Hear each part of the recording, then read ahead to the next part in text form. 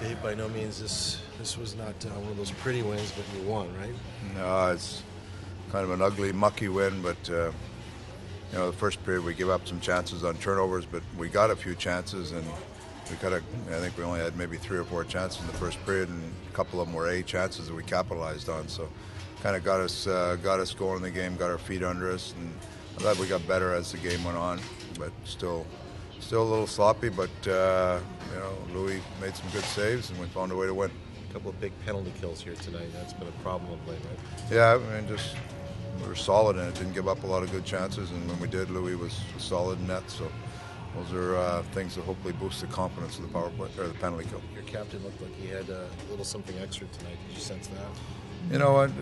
We didn't play very well last night. We weren't happy with the way things went down. There was a lot of frustration from that game, and come out today, and it took a while, but we kind of figure out which players are moving a little better than others, and then when you find that rhythm, we were better in the game, and he was one of those guys. You just mentioned Brendan Perlini. You might not see it on the score sheet, but how big of a game did he have?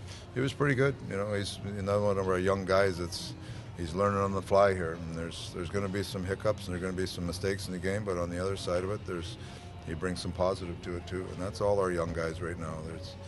You can't get too critical of mistakes.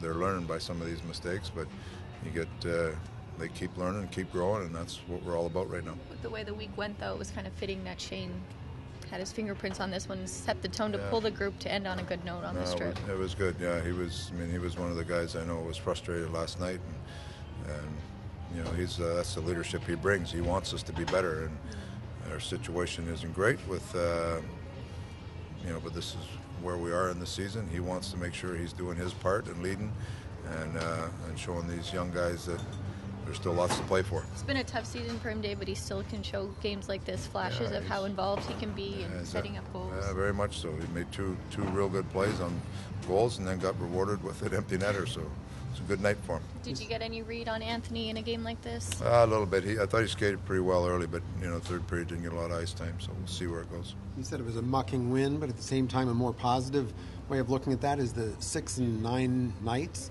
Doing it under those circumstances at this stage in the year makes it even sweeter, I think. Yeah, we've got a lot to play for, and the schedule is what it is, and you can talk about that all the cows come home, but we still got to play. We got to grow, and that's where every day we show up and we're trying to improve. We're trying to push players, and like I say, it's not just young players, it's our veteran players that are pushing to make sure they set a good example. So wins like this they're not pretty, but a win is still a win. Race them back to Phoenix now? Yeah, it's a race back to Phoenix. We can get ready. Yeah.